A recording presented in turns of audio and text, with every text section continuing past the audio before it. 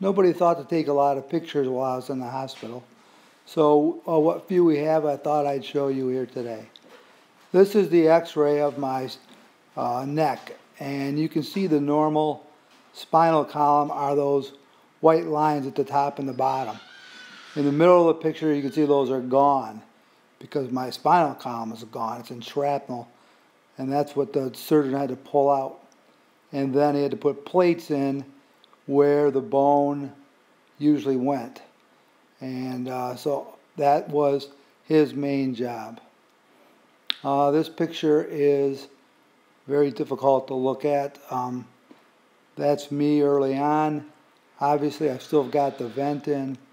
Every life-saving thing I need is attached to me at this time. But I think it just goes to show how far I've come. So let's show you another angle of a picture I hate to see. Same thing, you get a better look at that vent taped right into my mouth. And I was heavily medicated, so I wasn't feeling anything. So I got the vent out on Tuesday if you recall.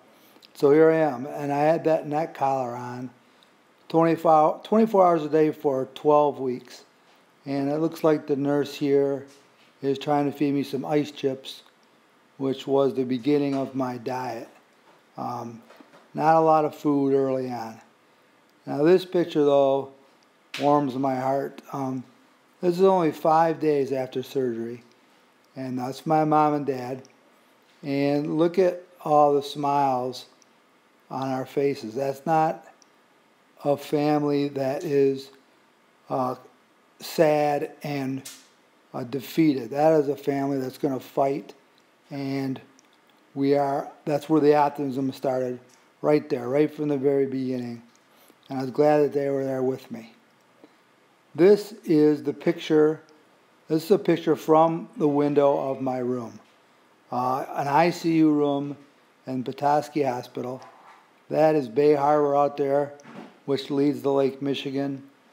Kind of a cloudy day for August, but that is when I talked about a $500 a night room at a Hilton or something like that. That would be it. That's the view I'm talking about. And finally, here is our hero, Dr. Colin. We spoke to him earlier. I hope you saw that video, but it's out there. He wore that hat on the night of my injury as well, when he was talking to me. And this is on the Tuesday I was discharged. He came in with that same hat, and that's what I told him. I says, I remember that hat. I may not have picked out his face, but I definitely remember that hat. I bought that hat similar to that as a tribute to Dr. Colin, and I wear it from time to time today.